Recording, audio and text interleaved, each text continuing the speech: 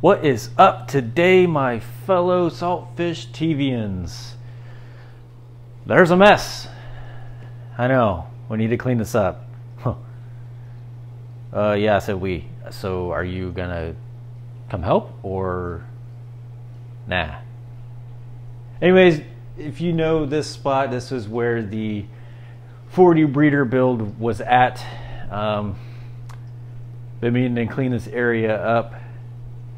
I need to at least get it cleaned up by the end of next week. There's something really cool and special coming this way, and it rhymes with parade.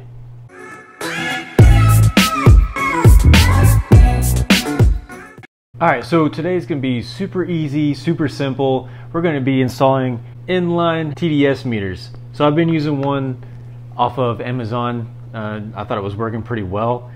It was fairly inexpensive, but recently a reefer, I posted on my Instagram story, and a reefer reached out and said they were using the exact same one that I was, and they just kept having issues with algae, and they couldn't figure out why, and their TDS meter was showing 0. And then they went to their friend's house and then had their water tested there with something similar to this, and it turned out they had TDS in there. It was like, I think around like 24 or something like that. Crazy, right?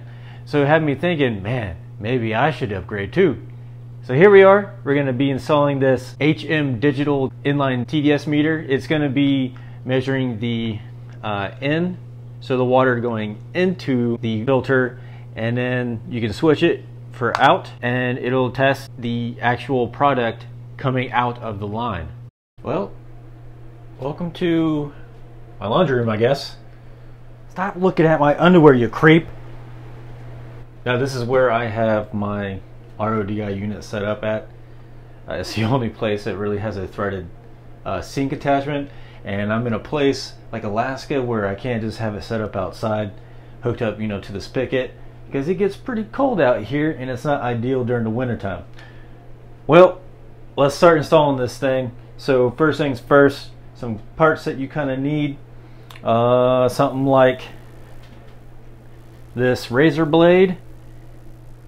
You're gonna want something so that you can cut the line so we can actually get it in there.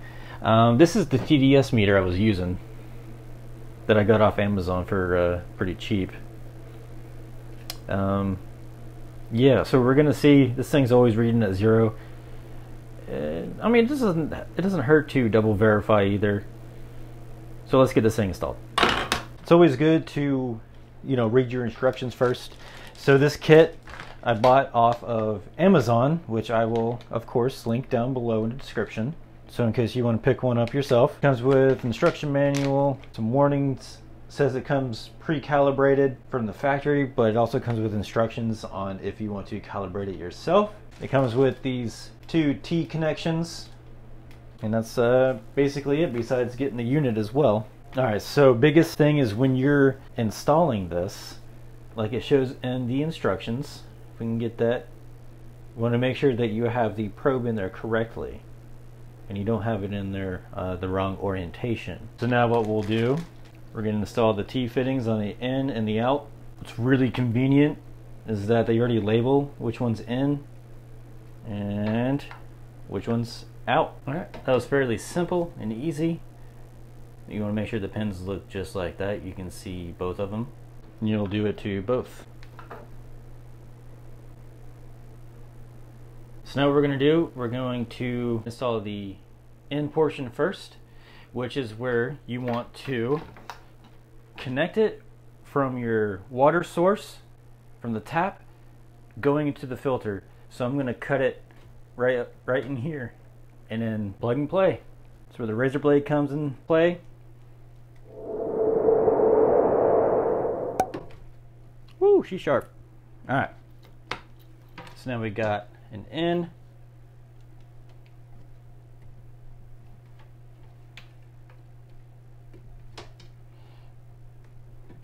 These are Murloc fittings, so it just goes right in, which is really nice.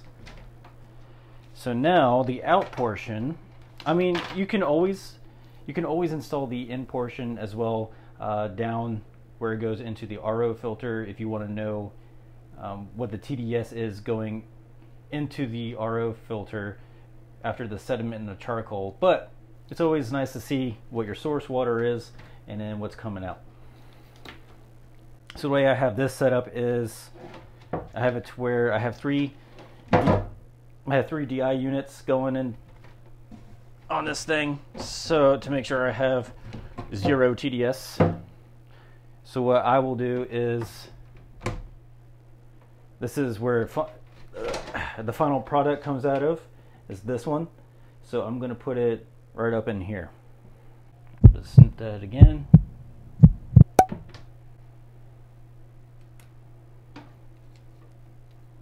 So this is the out. It just pops right in.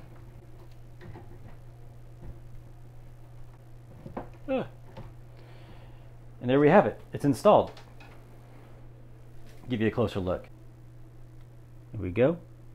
I got the in from the source, from the tap, going straight into the sediment filter, and then the out setup coming straight from the last DI all the way to the end to where the jug would be. Now, let's test it. All right, time to turn it on. So we'll hit this on button up here. It's on, it's showing 0. Let's turn the water on. So this is the in, water going in.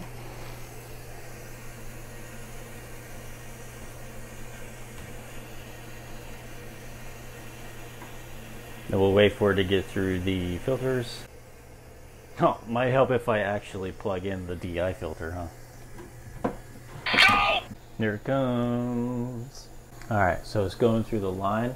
So let's go ahead and swap it to the water coming out. 0. Okay. There we go. We're making perfect RODI water. So it's at 175 ppm TDS. Water coming out, 0. It's always good to know, always good to have a second way to monitor your water output to make sure it's actually good.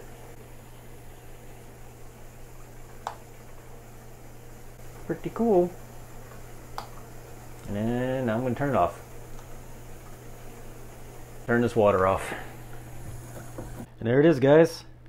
It's all installed. It's working great. It makes me feel more comfortable that I'm making 0 TDS water. Doesn't hurt to double verify, double check, all that stuff. Now I don't have to worry about filling up a glass and putting this doohickey in there. Although it wasn't really much of a pain in the butt. This is actually just a little bit more convenient. It's pretty nice. Once again, if you want to get one of these, hook it up to your RODI system. The link is down below in the description. And also, this is the Aquatic Life RO Buddy that I modified a little bit. I added 2 charcoals and 3 DIs, filter resins, and it works flawlessly. It's great. I love it. I'll link that one down below too if you want to look into it. Well, guys, that's it.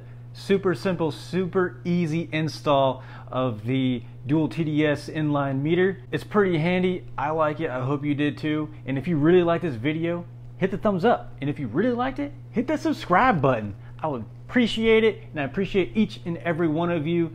Saltfish TV, out.